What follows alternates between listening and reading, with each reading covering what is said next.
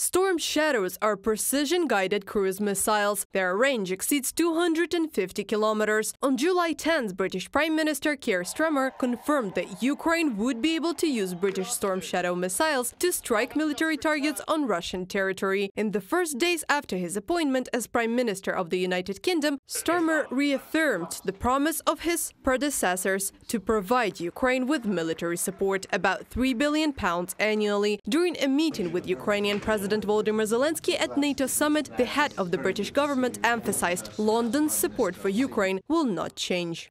To discuss with President Zelensky what further support that he needs, and to use our opportunity here with our allies to make sure that that support is agreed and to reinforce, in a sense as a message to Putin, the resolve of NATO, bigger now than it's ever been, more united than it's ever been, and absolutely clear-eyed about the threat of Russian aggression.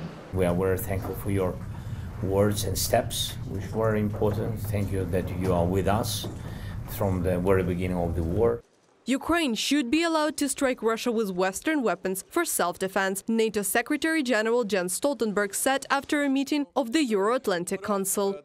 Russia attacked its neighbor, violated their territorial integrity and invaded Ukraine. This is a violation of international law, and according to international law, Ukraine has the right to self-defense. We are helping Ukraine to realize this right to self-defense by providing Ukraine with weapons, ammunition, missiles, including long-range weapons, including ATACMS. The right to self-defense includes the rights to strike legitimate military targets on the territory of the aggressor, Russia. Jens Stoltenberg, Secretary General of NATO, at the press conference during NATO summit.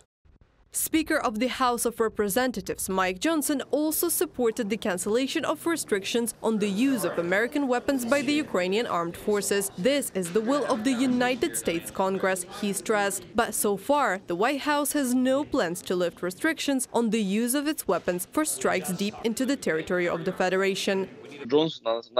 Let me remind you, Jones is a Republican. This indicates that the Republicans are taking over the initiative from the Democrats in relation to the war. We have to understand that there is an active election campaign going on in the United States. This means that one candidate or another will do and say completely opposite things. So if, for example, the Democrats do not dare to hit targets in Russia, on Russian territory, this means that the Republicans can.